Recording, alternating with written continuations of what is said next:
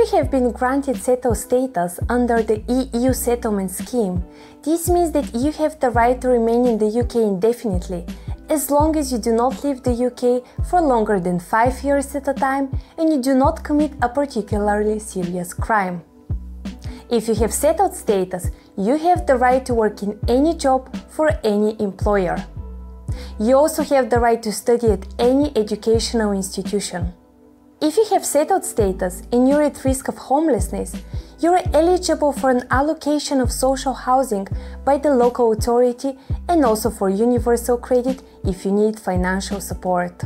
This includes eligibility for housing benefit in order to meet the cost of staying at a women's aid refuge. If you have settled status, whether or not you're yourself an EEA citizen, your future status is not dependent on who you live with. Therefore, there will be no change to your status if you choose to leave your spouse or partner in the future.